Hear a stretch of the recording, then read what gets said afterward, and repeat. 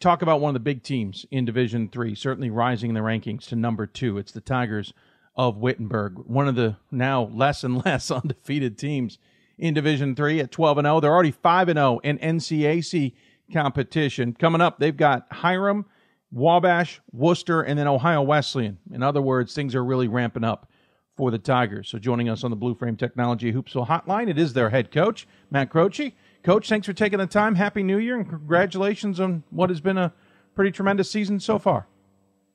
Thanks, Dave. Appreciate you having me on. Anytime. Not counting the tournament, we're halfway through the season for you guys at 12 games. But at the same time, we're now into the heavier part of the season. Not that the early part's fun and games, but compared to the NCAC, it might be considered as such. You're kind of into the grind, as it were. Yeah, it is that time of the year, kind of mid-January, you're getting into the dog days of the season, and, everybody's been practicing and working at it pretty hard since mid-October. So, this is when you got to really sharpen things up and make sure you're really going to work every day trying to improve. And, teams know who you are, what you do, how you execute, and things like that. So you really got to be on top of your game.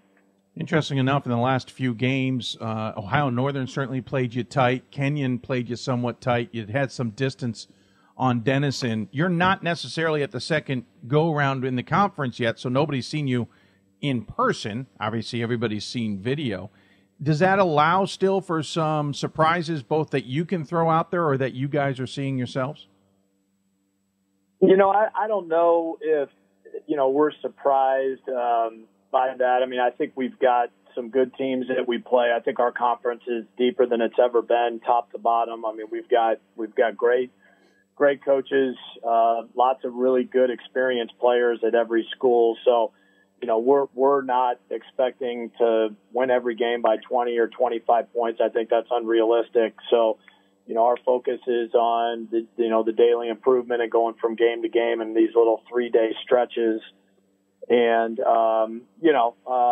teams that know us know what we do well and what we're trying to do. And again, have a lot of respect for the league coaches and players, and they're going to make it as difficult as they can. They're also trying to win games, as well. So, we prepare for it. We're ready for it. And, that's what makes it fun, and fun part of this, this time of the year.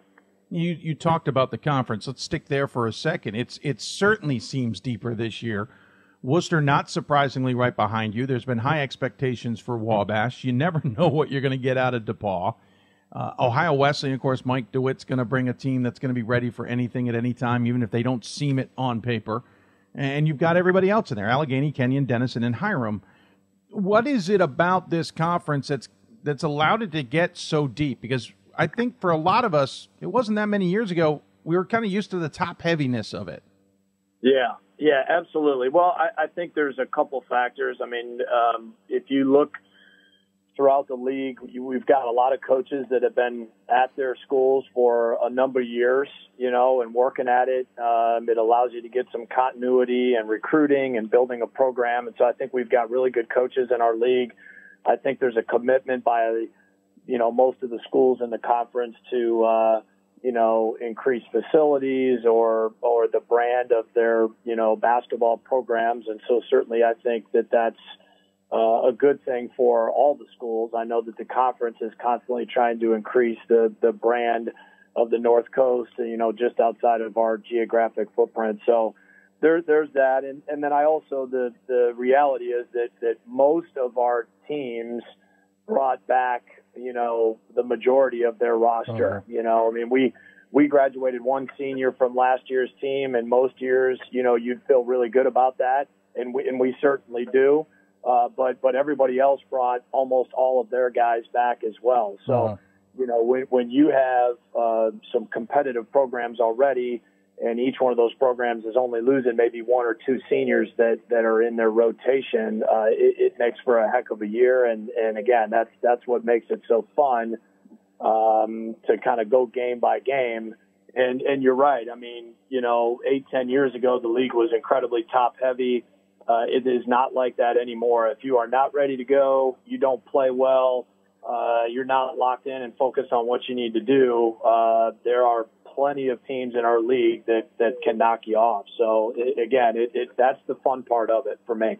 Of course, we're not that far removed from DePaul a couple of years ago, making that run in the conference tournament to win it, not even being in the home court advantage slots. Speaking of that, that seems like obviously a very important thing, even if I did just show an example of where it didn't. You guys, these games, you might be able to take one or two or three and take them as a loss, but it's really depending on who. You want to position yourself, I assume, for NCAC, home court advantage. But also, I'm sure you're looking into March and going, listen, if we stay on top, we can control things all the way to Fort Wayne. Yeah, I mean, quite honestly, we are not looking that far ahead. Sure, I get that. I know most coaches will kind of throw that out as cliche that it's day by day and one game at a time.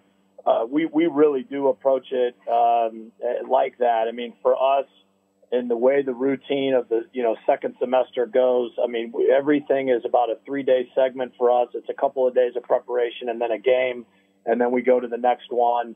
I think, for us having a really experienced team, we've got a lot of really good juniors and seniors that were freshmen and sophomores on our team a couple years ago that won 27 games and got us back into the NCAA tournament. And they have really trusted and bought into us keeping things small picture, daily routine, daily grind, daily improvement, being competitive, trying to fix things that we're maybe not doing as well as we want.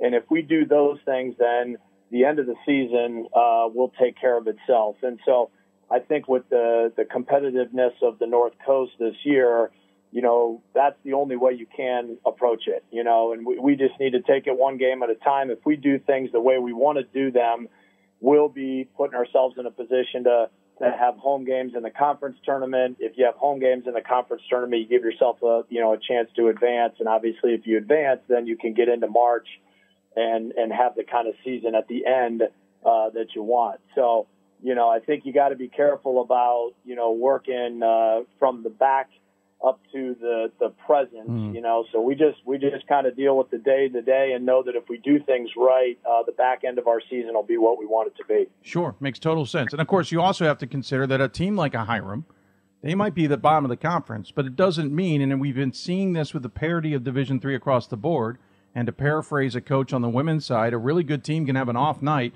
and an average team can have a really good night and spoil everything. Hiram could easily disrupt you guys if you're looking past them. Yeah, absolutely. And Hiram's always been a challenging place to play on the road. And, it's one of our farther trips, and they always play really well at home. That was the team that beat us a couple years ago. Mm-hmm. We had won a bunch in a row to start the year, went up to Hiram, and they played really well and put it on us. So, our guys understand that, and that's like I said, for us, it's about preparing the next couple of days for them. We'll be ready to go. We'll embrace the opportunity to be on the floor together and compete as a team and see where it takes us. Talking to Matt Croci, head coach of the number 2 ranked Wittenberg Tigers on the men's side. Coach, we should point out in the NABC Coaches Corner. Coach, I'm curious, you're up at number 2 in the polls. I've got you at number 5. And the reason I've got you there is I feel like I don't truly know what you guys have outside of what I read on a box score. And that can tell us some, but it doesn't tell us all. You've got 5 seniors. I realize there's a lot of experience. 2 of them are in the top 3 in scoring. You have a lot of juniors who are contributing. That's obviously great for the future as well. But can you give us a sense of what is working so well for you guys and maybe the nuances or at least the players that are rising to the occasion? Yeah, absolutely. And I actually take that as a compliment, to be honest with you, because there's a lot of things that are really good about our team that you can't find in a box score, you can't find in stats. I think it's a lot of the intangibles. We've got incredibly just uber competitive guys on our team. They're hard workers. They play for each other first. Winning is the most important thing to the guys in our program. It's what our program has been built on for, 70, 80 years. It's why we're the all-time winningest program in D3 is you've got guys that are skilled and really competitive, but play through the scope of team. And a lot of times that's not necessarily going to show up, on the stat sheet. So I think that's the biggest thing for us. We've got some really talented guys that move the ball. They share it. They play the right way. And, when things go well, they genuinely are happy for each other and the success that they see their teammates having. And so, cultures of, having a good culture is kind of a buzzword or a buzz topic these days in athletics. I think our culture is rock solid right now. We've got guys that approach everything the right way. And so, that's what I would say right now. The strength of our team, and the strength of the program for the last few years has really been our players and how they approach things, how unselfish they are, and kind of how they work together. Can you give me a sense, I look at the stat sheet, and what jumps out at me is you've got a guy in Connor who's he's averaging double digits, 17 points a game, 11 rebounds a game. That obviously is going to gain attention. And so I can't imagine everybody in the world isn't going, well, we're going to double team him. What allows the team then to work as a unit if the attention's on him and yet he's still getting his numbers and you guys are still succeeding and distancing yourselves from a lot of decent teams?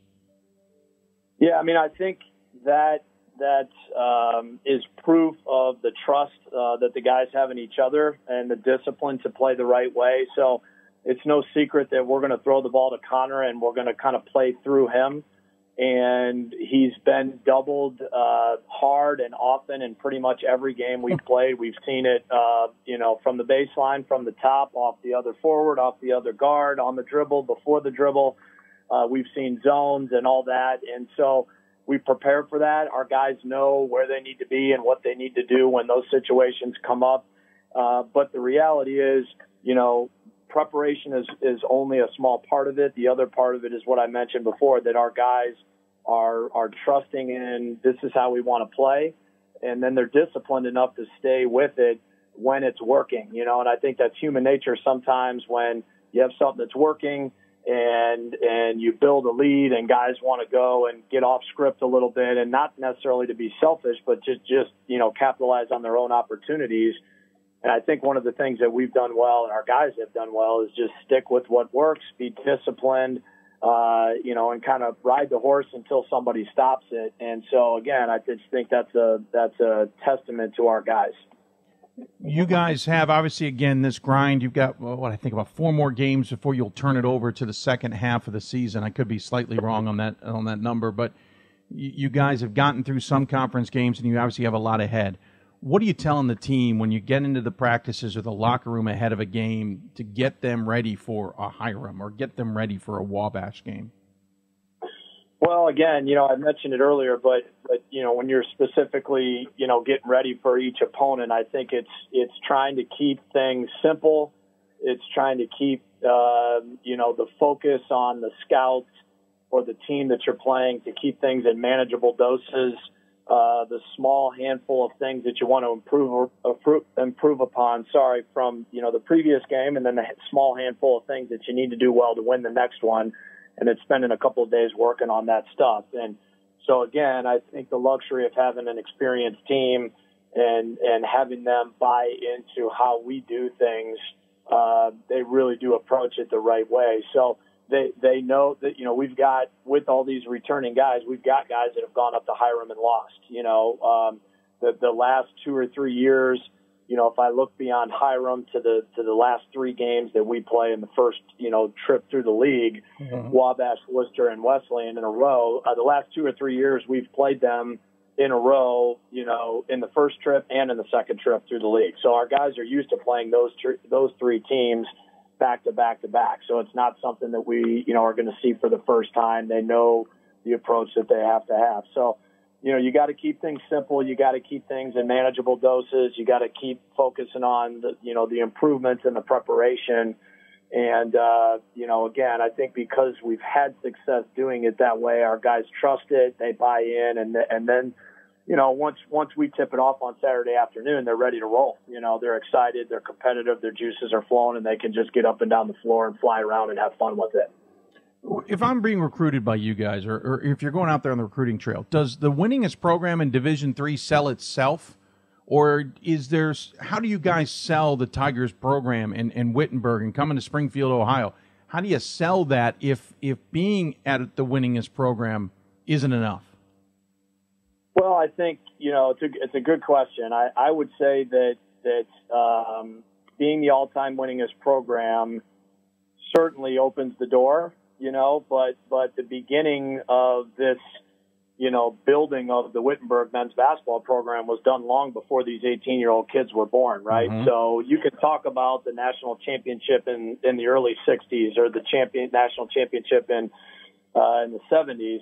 That doesn't really resonate with them. So you can talk about what the program means, the kind of guys that we're looking for.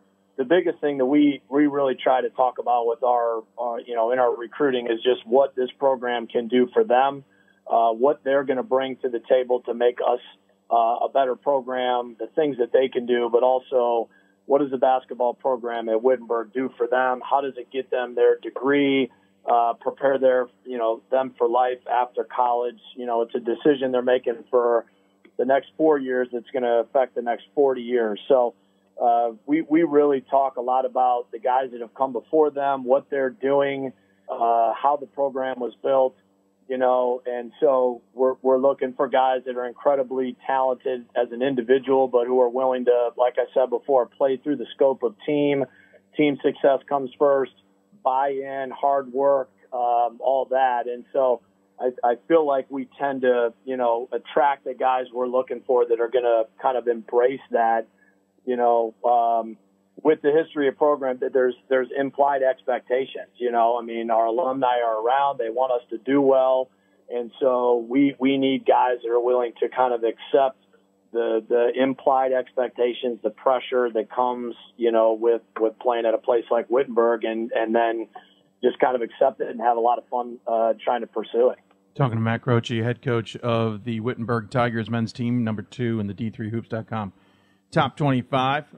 Wrapping things up, Coach, you got 2 other questions. One has to do with that history a little bit. You mentioned the championship in 61 and 77. You guys are 4 wins away from 1,800 wins as a program. But, you haven't been to you've been to the championship weekend once this century. Is there pressure, especially as an alum, to get this program not only to live up to those stats, but back to the top and always and make more trips to the Final Four, understanding that the bracket is the bracket, and we understand that can be a challenge. But is there a pressure to go out and do what was done in the 60s and 70s and even 80s and 90s? The easy answer is yes. Okay. I appreciate that. Yeah, and quite honestly, there's a different level to it with me being an alum and being, I was fortunate enough to play with some great teammates in the 90s, and we were fortunate enough to make a Final Four in 94. And so, yeah, I wouldn't say that they're external coming in toward me. There's plenty of pressure that I put on myself as an alum to drive this program forward. And it's not to do what hasn't been done in a while. It's to do things the right way, to provide the same experience for our guys now that, the guys that for, 60 and 70 years had an incredible experience being a men's basketball player at Wittenberg. So we're trying to provide that same experience for our, current guys and then incoming recruits. But yeah, absolutely. There is daily pressure, walk past national championship banners on the way to my office, Final Four banners, things like that. We see it every day. There are guys that come to our games that stop into practice. Coach Bob Hamilton, who coached back in the 70s and played here, built a team that then he turned over for a national championship in 77, is back at most of our home games, stops into practice, comes in the locker room after games.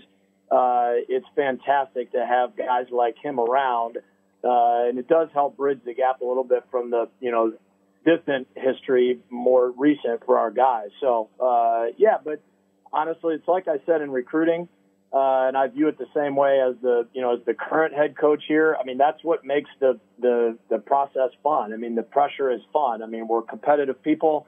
We're trying to do things as well as we can do them.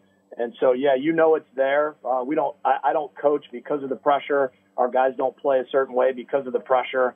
I coach and they play because, that's the fun of it, trying to put yourself out there and compete and see what you can do.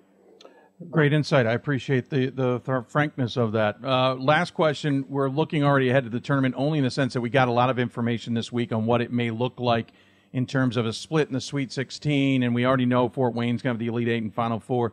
There's been talk and maybe some efforts to have staggered times the opening weekend. If you guys were hosting, would you be open to having, let's say, games on Friday at 2 and 4 o'clock? I'm making those numbers up. That allows all the games to be seen by everybody, which also means on Saturday your games at either 3 or 4 possibly. Is that an idea that it's intriguing to you, or do you guys kind of like your traditions?